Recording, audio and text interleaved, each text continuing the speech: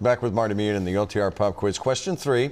From what iconic Bay State symbol does UMass Boston draw its nickname from? And you got options on the screen. Old Ironsides, the Lighthouse, no, the Freedom Lighthouse. Trail. Man, the Lighthouse. Again, a strong 3 for 3. Choice. They're known as the Beacons, by the way. Yes. And here's the final question. Screenwriter Brian Helgeland is a graduate of UMass Dartmouth. He won an Academy Award in 1997 for what retro crime drama? Is it The Usual Suspects? Is it Heat? Is it L.A. Confidential? Oh, this is going to be a guess. This is going to be a guess. All right, and well, I'm going to guess with take a swing. L.A. Confidential. Man, you're 4 for 4. L.A. Confidential, which starred Russell Crowe and Kim Basinger, as you well know. All right, that pop quiz was so easy, we should be arrested. He nailed it. We should be arrested. I nailed it. Okay. College debt, major issue on the presidential campaign trail.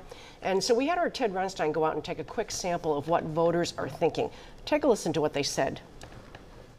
Among the many issues fighting for traction in the upcoming 2020 election cycle is the never-ending issue of the high cost of college. What is new are the number of candidates who are offering detailed proposals now on everything ranging from free public college to retiring all student debt. I feel like there's been like a social injustice, kind of placed upon people, particularly poor people who went to schools and ended up having to pay like hundreds and thousands of dollars. Are you open to some plan for debt relief for students? I think I would be if it were reasonable. I don't think I'm open for a total giveaway. Finally want to buy a house and start a family and you still are paying all these student loans, so you keep that in the back of your mind too. To retire student debt, who is going to pay for it? Good question. That is my question. Right. I think we need to look at the cost basis overall and look at whether we're really making effective use of the money that's being put into the situation. But the free stuff just seems over the top to you.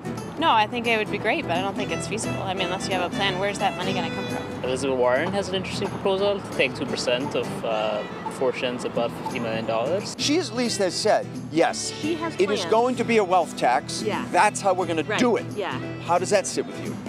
I'm not wealthy, so it's perfectly fine. Not out of my pocket. Honest, So yeah. there's a lot to talk about here, but let's start with that free tuition question. In your lifetime, do you think that'll ever happen at state public schools? It depends on how they structure it. A few years ago, the Obama administration had a stimulus package that sent millions and millions and millions of dollars to higher education. And they had a stipulation that said states can't cut how much they spend in higher education. The Patrick administration got a waiver so that they could still cut state money and take the stimulus money. If the federal government's going to get engaged in this, and I would love them to get engaged to try to lower the costs, I think they have to make sure that they still have states playing a role in this and then provide some supplemental information.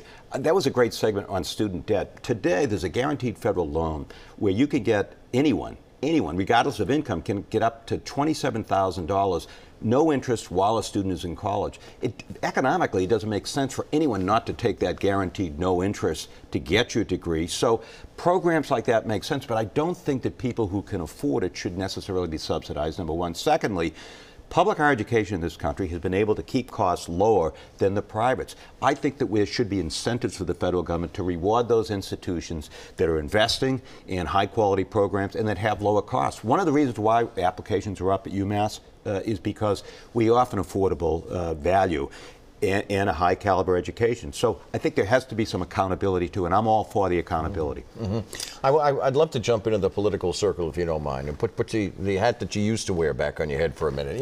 As you watch what's unfolding in Washington between the president and newest congressional members, do you get the itch to jump back into that race, to jump into that pool? I don't, but it makes me really sad, the dialogue that's going on, the president's comments that clearly seem to me to be racist. It's a sad day, and what's interesting about it is you look at the way the government works with Speaker DeLeo, Senate President Spilka, and a Republican Governor Charlie Baker. Why can't Washington look at that model? That's what people want in government. They want people to sit down and work things out. It doesn't make me want to get back into it, but it makes me very sad about the future of the country because I think the dialogue's been terrible. And I worry that if the dialogue that's been going on under this administration is okay, I'm afraid for what's going to happen with future administrations. So have you ruled out ever getting back into politics again? I have. I mean, I made a commitment when I came to UMass. The trustees asked me to make a 10-year commitment, and I tend to follow through on that. I made the same commitment when I was at UMass Lowell. I had got a couple of opportunities to run for the United States Senate. I'm committed to what I'm doing. I feel passionate about UMass. But there aren't moments that you'd be thinking, boy, I wish I was down there telling people exactly how I feel. When that itch gets to me, I call some of my colleagues and say, why don't you say this? Why don't you do that? That's how I get it out of my system. But look, I believe that UMass is the most important institution in Massachusetts. It drives the economy of this state. We educate more of the workforce than any other institution, the top institutions, 8 combined. So I feel passionately about what I'm doing, and I believe that work is just, if not more important. Marty, it's great to have you with us. Great to be back. Thank you for coming in. Marty Meehan here, sitting in the chair. Our Sunday Roundtable is next, and there is an awful lot to talk about. Massachusetts Congresswoman Ayanna Pressley taking point for the squad. What War of Words with President Trump says about the state of politics in this country right now. Stay with us.